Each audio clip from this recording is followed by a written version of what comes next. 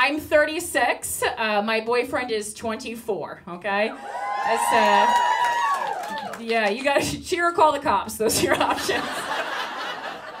People are so weird about me and my child bride.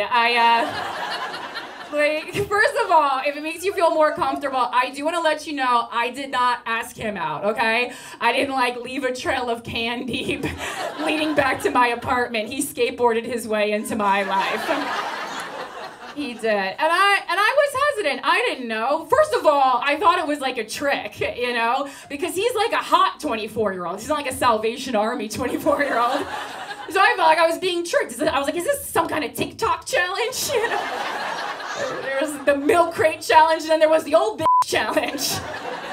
Nab one, you know? So, but he came at a pivotal point in my life because I was trying to figure out if I wanted to be a wife or a mom, and the universe was like, girl, you're busy. Here's both. I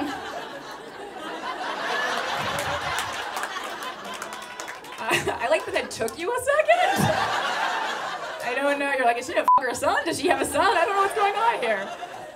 Oh, I keep them locked away. Well, the thing is, I usually date older guys. That's what I've always done. Women, we tend to date older guys.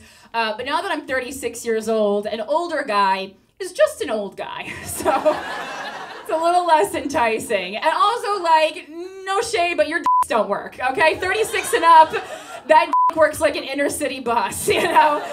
It's gonna come when it's gonna come, and I could have gotten there faster using another method.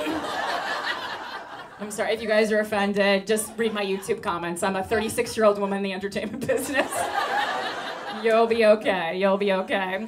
My boyfriend and I, we like to have rough sex, and he hit me in bed the other day consensually, and I said ow because it was too hard. And he goes, when I was 20-somethings, they never complained. And I was like, well, that's because they haven't yet learned how to advocate for themselves. Oh, there. And then I cut off his credit card. No, okay.